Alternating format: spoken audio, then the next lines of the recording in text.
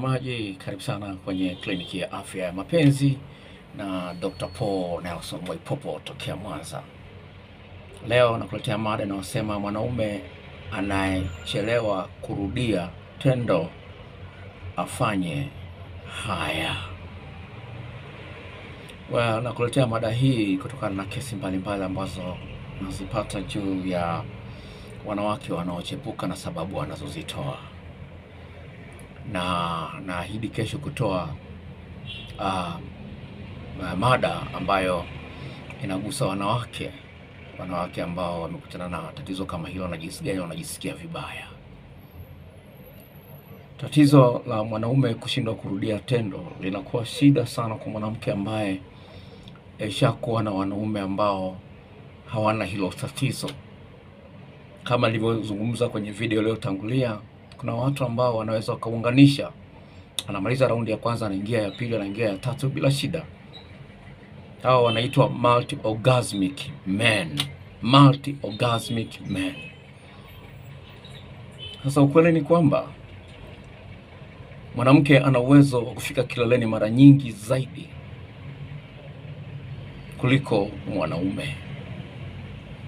Na kipindi ambacho mwanaume anachelewa kurudia tendo ni kipindi ambacho mwanamke anaboreka ndani ya moyo wake. Anaona kwa nini umeshindwa wakati wanaume wengine waliweza. Sasa hili utaambiwa, sio kwa sababu mwanamke hajakulalamikia ukaona kwamba ametosheka na hiyo hali. Napenda nikwambie kuna vilio vingi sana. Kama dada mmoja anasema hivi, nilishangaa sana.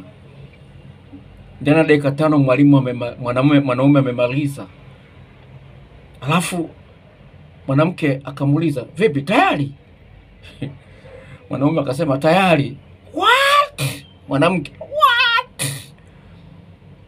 Unaweza kuona jinsi kasema, mimi nilikuwa naona kama ile ni warm up. Yaani ile ni warm up, yani ni maandalizi kabla ya mechi. Unaona wachezaji wanaruka uwanjani, wanaruka kabla ya mechi. Ile ilikuwa ni warm up. Mwanamke alishangaa sana. Akasema, kwa sababu huyo sio mwanaume wangu wa kwanza. Najua kuna wanaume wengine ambao hicho kitu hawana. Uhusiano ulikufa. Uhusiano ulikufa. Akasema uhusiano ulikufa wa kimapenzi, lakini tulibakia marafiki. Nikamfanya akawa baba wa ubatizo wa watoto wangu. Unaweza kuona jinsi gani inafurahisha. Asema nilimfanya akawa baba wa ubatizo. Urafiki ulikuwepo, lakini tendo la ndoa sikupi tena. Ameshaolewa na mwanaume mwingine, lakini yule akamwambia bwana, kukumbukumbu kwamba nilikuwa na mahusiano na wewe baba wa ubatizo wa watoto wangu.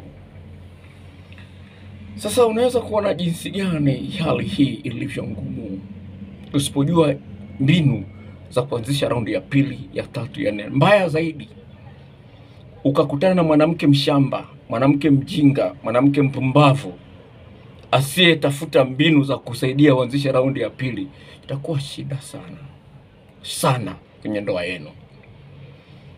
Napenda nizungumza hivi, sayansi imeliangalia hili. Muda wa wewe kumaliza hadi kurudia tendo mara ya pili linaitwa refractory period. Sio period ya mwanamke anaenda hedhi tu. Hii ni refractory period. Iko kwenye Google, unaweza kuitafuta ukaiona. Sasa sayansi inasema hivi, wanaume hii refractory period, hii kipindi mpaka hajianzisha raundi ya pili, inachukua kati ya dakika 3 hadi masaa 2. Sema masaa 3 hadi 2. Mwanaume mwingine akakuta mtandaoni watu wana discuss muda wa kumaliza na kurudia. Wakawa eti hao jamaa walikuwa wanazungumza, wameweka saa, wanaangalia itachukua muda gani, wanapima saa. Itachukua muda gani? Huyu mzee wa miaka 60 akamwambia, "Nyinyi mnaweka saa, mimi naweka kalenda. Yaani nikifanya leo mpaka ipite wiki 2 labda ndio napata hamu tena." Kwa hiyo unaweza kuona jinsi gani, lakini kuna wanaume wa miaka 60 hiyo ya huyu mwanaume ambao anaweza kaunganisha. Wanaita back to back. Inaitwa back to back. Anaweza kaunganisha, anagonga, ana miaka 60, anagonga, anarudia, hapo anagonga, anaunganisha. Wapo. Kwa hiyo usijiseme kwamba sababu mimi na miaka 60 ndio maana siwezi kurudia. Sio kweli. Unatumia tu kisingizio cha umri, lakini sio kweli. Mimi na miaka 60 sasa hivi. Ikifika mwezi wa 11 na miaka 61. Lakini ngoma inaenda mpaka mwanamke anasema kwamba nashindwa kukuweka. Kwa vijana nashindwa kukuweka, kwa wazee nashindwa kukuweka. Sijui ni kuweka wapi. Kwa hiyo napenda kwambia wazi kabisa. Sawa? Nakwambia kwamba wazi. Usitafute kisingizio kwamba sijui nini. Kuna vitu huvijui. Kuna homoni za aina 3 zinahusika na urefu wa refractory period, urefu wa muda utakaochukua. Kuna oxytocin, kuna prolactin, alafu kuna dopamine. Hizo 3. Na kuna prolactin, ziko nne. Kuna homoni 4 ambazo zinafanya kazi katika kusababisha mwanaume achelewe kurudi. Sasa kwa nini unasema kwamba kwa mke wangu naishia goli moja, kwa mchepuko napiga magoli 2, 3, 4 bila shida? Hiyo ni mada nyingine inakuja. Isubiri nikueleze ujinga ulionao kwa mke wako. Sawa, nitakueleza ujinga ulionao kwa mke wako, nitakueleza kwa nini kwa mchepuko unapiga goli 3 bila shida, lakini kwa mke wako unaishia goli moja. Hiyo ni mada inakuja. Kwa kama hujajisajili ndio umeangalia video kwa mara ya kwanza, sajili nitakavyoweka video nyingine upate taarifa haraka sana. Sipendi video zichukue zaidi ya dakika 10, kwa hiyo ndio maana naweka vitu vipande. Sasa hili ni jambo ambalo ulizingatie. Kwa hiyo kwa sababu mwanamke hajakulalamikia, usione kwamba ni sawa. Usione kwamba ni sawa. Sawa. Yaani kuna mwingine anasema kwamba naweza nikasimamisha mara ya pili, lakini nikiingia ndani inaishiwa chaji ikiwa ndani, inalegea humo ndani. Mwanamke anasikitika. Raundi ya pili ndio ingekuwa tamu zaidi. Kila mwanaume mbona imeishia nguvu ndani, imeishiwa nguvu ikiwa ndani, chaji zimekatika. Sasa haya mambo yapo. Na kwa kuwa mwanamke anaweza kufika kilele mara nyingi sana, kwa hiyo inapaswa wewe utafute mbinu mbadala, mbinu nyingi za kufikisha kilele mara nyingi, ili atosheke na wewe, atulie na wewe. Kufikisha kilele mara moja haitoshi. Wanawake wanaweza kufika kileni mara 3 wakati umefika mara hii moja, kama huna tatizo la kuwahi kumaliza. Anaweza kufika hata mara 4. Sio moja. Sasa baya sasa basi hivi. Wanawake anapokuwa mwanaume mpaka hajarudia raundi ya pili ni kati ya dakika 3 hadi masaa 2. Lakini wanawake ni kati ya sekunde na dakika 3. Unaweza kuona kati ya sekunde na dakika 3. Sasa unaweza kusema mke wangu hapendi magoli mengi. Inategemea. Hii hali inaweza ikajitokeza kwa mwanamke asipende magoli mengi kutokana na quality ya uhusiano wenu, ubora wa uhusiano wenu. Wewe ni mbabe, upendi kuomba msamaha, kila mpaka uombwe, uko romantic, hata kumwambia nimekumisi baby huwezi, ukasema kumtamkia mke wako nakupenda huwezi. Unatembea kama polisi na mfungwa, badala kumshika mkono mke wako mkatembea ukaonyesha kwamba ni wangu, ufanye hivyo. Inategemea na quality hiyo. Ili mwanamke aweze kuwa na nyege nyingi za kutaka kila saa nataka, lazima ile uhusiano wenu utengeneze uwe mzuri katika maeneo mengine, sio kitandani peke yake. Kwa hiyo uhusiano wenu ukiwa mbaya inaleta shida huko, awe ni mwanaume awe ni mwanamke. Kwa unaweza kuona jinsi gani ilivyo. Alafu lingine baya, nikutaka kulisahau ili nilikwambia kabla sijaingia ndani huko. Kama ulipiga punyeto tena ndio umejioga kwenye ile tatizo la kurudia, kama ulipiga punyeto ndio umejiroga. Sasa tafiti na sayansi, homoni yenye nguvu zaidi ya kusababisha mwanaume ashindwe kurudia inaitwa prolactin. Katika zile 4 ambazo ninakwambia, kuna prolactin, kuna dopamine, kuna oxytocin na testosterone. Sawa? Kati ya hizo prolactin ndio inayosababisha mtu asinzie baada ya kufanya mapenzi. Hii ndio ina nguvu sana. Sasa sayansi imeliangalia hilo. Imesema hivi, unapofanya mapenzi na mwanamke ukilinganisha na yule anayefanya masturbation, wote wamepizi, lakini anayefanya mapenzi na mwanamke anatoa prolactin nyingi mara 400 kumzidi anayefanya masturbation. Naomba nisikilize hapo. Kwa hiyo kwa kuwa umejizoeza kufanya masturbation, prolactin inayotoka pale ni kidogo sana. Kwa maneno mengine ni kwamba inategemea ulifanya punyeto kwa kiasi gani au mara ngapi. Kwa sababu gani? Umewezoesha ubongo wako kwamba prolactin inayotoka labda tuseme labda ni robo kilo. unapofanya masturbation, tuseme prolactin inayotoka ni robo kilo, wakati unapofanya mapenzi na mwanamke ni kilo 4 zinazotoka za prolactin. Kwa hiyo umezoesha hiyo, kwa hiyo zile nyingi, kwa hiyo ubongo wako unapofanya mapenzi na mwanamke inatoa nyingi kiasi ambacho unashindwa kuhimili. Unasinzia kabisa, unalala kabisa, huwezi kuinuka kabisa. Huwezi, hata wewe mwanamke achezee vipi, haiwezi kainuka. Kama ulizoeza punyeto. Sasa basi, ndio maana unakutana na mwanamume ambaye hajafanya punyeto kwa muda mrefu, hajafanya punyeto. Ana miaka 60 anaweza kuunganisha. Unaweza kuona ana miaka 60, umri wake miaka 60, lakini anaunganisha. Mwanamke mmoja akasemaje katika tafiti hiyo? Akasema sijawahi kuona ume wangu umelala. Akasema sijawahi kuona, ana miaka 61 ume wake. Akasema sijawahi kuona ume wake umelala. Unaweza kuona jinsi gani kila saa akishavua tu nguo tu umesimama. Akishaona mwanamke yuko uchi umesimama. Akiona tu umesimama. Kia mabao 5 ndio unasinzia kidogo tu, unasinzia kidogo tu. Wengine anaweka umo ndani, unalia umo ndani ya uke. Unaweza kwa hiyo usisingizie umri. Napenda kukwambia usisingizie umri, nisikilize. Nisikilize, nitakwambia mambo matamu sana. Kwa haya ni mambo ambayo unapasa uyajue. Sasa naomba sasa niingie kwenye pointi. Ufanye nini? Sawa. Ufanye nini? Kuna mambo mengi ambayo nimeandaa, lakini hapa siwezi nikayazungumza yote hapa. Mambo ambayo nimeandika hapa. Sawa, kuna mambo mengi ambayo nimeandika hapa, siwezi nikayazungumza yote hapa. Lakini nataka nikupe pointi ufanyeje. Kwa sababu anasema kwamba mwanaume anashindwa kurudia, afanyeje? La kwanza, boresha quality ya uhusiano wako na mkeo au na mpenzi wako. Boresha. Sawa, nimezungumza boresha uhusiano wako. Hilo la kwanza kubwa kuliko yote. Wewe unasema kwamba sijui mke wangu napiga goli 1 lakini mchepuko napiga 4. Ukiboresha hapo mambo yatakuwa hot. Sawa?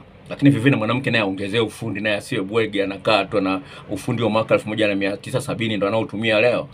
Itakula kwake makungi, wanawadanganya kweli makungu sijui nini. Sasa hicho la kwanza hilo boresha. Lakini la pili naomba nisikilize, hili ni gumu kwa wanaume wengi. Sawa?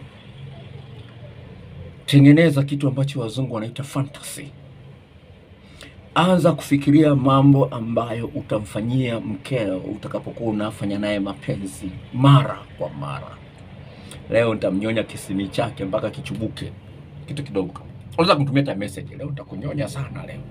Leo nataka nikuone una please nikikunyonya tu uchi wako. Unamtumia message vitu kama hivyo. Kwa hiyo anza hiyo fantasy, ina nguvu sana, imethibitishwa kisayansi.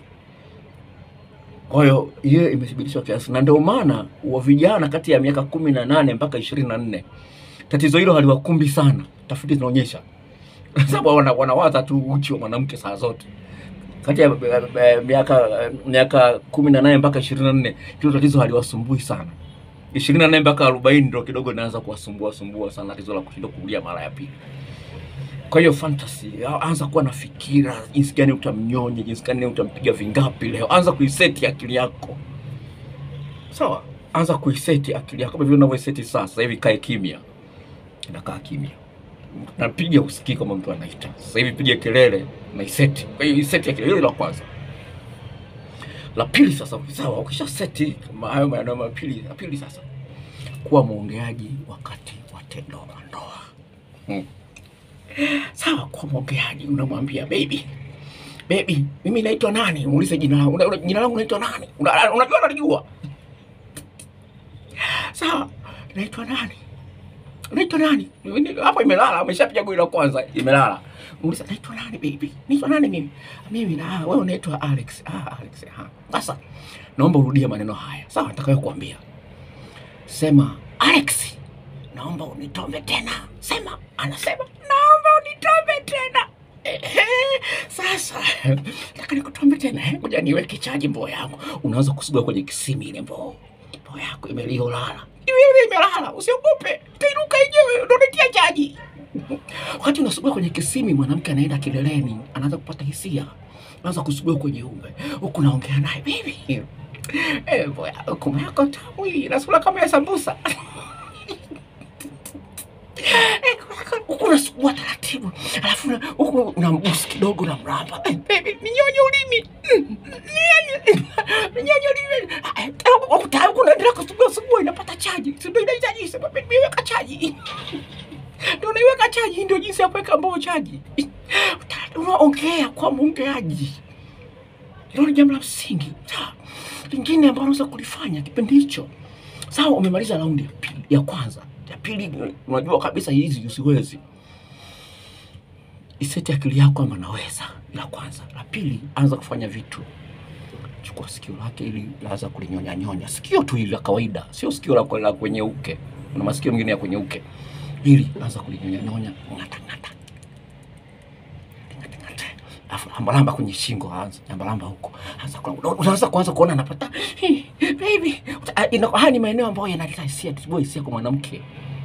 Kwa hiyo anza hivyo. Unakuja kwenye chuchu. Taratibu, usiwe na haraka. Huko unapumua kwa kutumia mdomo. Usione hivyo. Kuna baby leo nataka nikutie raundi 4. Leo nataka nigonge raundi 4 baby. Paka uchi wako toe cheche. Unatia story. Hakikisha unafanya mambo kama hayo. Sawa. You are my girl. Wewe ndio mtoto wangu, sina mwingine zaidi yako. Sawa. Yaani nina bahati kweli kupata mtoto mwenye uchi mzuri kama wewe. Nina bahati kweli. Ukuna usijisugua. Ukuna jitia chaji kwa style hizo mbalimbali. Shangaa dudu linakuja. Au lingine. Haraka, lingine na story unajibisha kwa dakika 16 hapo. Sawa. Lingine uwe na mafuta. Kuna mafuta ya nazi, unaweza kuchukua mafuta ya nazi inaitwa soft, shilingi 2500 ya kushindi. Mafuta ya nazi inaitwa soft, sawa? Paka kwenye ume, mwambie baby anza kuchezea. Kaki anachezea na wewe unamchezea. Chezea kutumia mafuta. Ukitumia mafuta ya nazi hayo, usitumie condom, itapasuka. Kwa hiyo kama unataka kumbikini mwanamke, mafuta ya nazi ni muhimu sana. Sawa. Kuna watu walikuwa wamefunga ndoa jana. Siku 2 zimepita hawajamtoa bikira mwanamke, akaniita nikaenda hotelini. Walinipa vizuri kweli. Nikamwambia tuna mafuta kumbe wanayo. Kuna mtu aliwaambia lakini hawajui jinsi ya kuyatumia. Sasa nilipotoa ya kwangu akasema kuna sisi tunayo. Kuna mtu tuambia tuambie natumikaje. Kwa unaweza kuona anachezea leo. Wakati na wewe unamchezea unakuwa active. Usiruhusu akili yako ikaanza kudumaa. Kwanza kufikiria kwamba nimeshindwa sasa hapa naibika. Usiruhusu hiyo nafasi. Sasa sikiliza wataalamu wa sayansi ambao wamefundisha ile wanavyozungumza. Nasema hivi kwa Kiingereza, even small effort to add novelty might be enough for excitement to overpower your system. Tarudia maneno haya kwa Kiingereza. Even small effort to add novelty might be enough for excitement to overpower your system. Kwa Kiswahili nasema hivi, bidii ndogo unayoifanya, sawa, ya kumwambia sema jina langu, sema nitombe tena, bidii ndogo unayoifanya, ngoja niweke chaji huko kwenye uchi wako ipate moto ili uweze kusimama tena. Sema small effort inasaidia kushinda nguvu ya prolactin, ile hormone inayosababisha uume uendelee kulala. Inasaidia. Sasa nakwambia sayansi. Nakwambia sayansi inasaidia. Even small effort. Bidii ndogo. Sasa ukutana mwanamke ambaye ni mjanja, anajua mambo mengi, tena hapo ndio itakuwa mechi nzuri kweli yani. Hapo mechi ndio inakuwa tamu zaidi. Kwa hiyo ni jambo ambalo unapaswa ulifanyie kazi ili uhakikishe kwamba unapiga magoli sio chini ya 3. Apizi mpaka maji yanaruka. Sio anapizi tu kama vile mafua.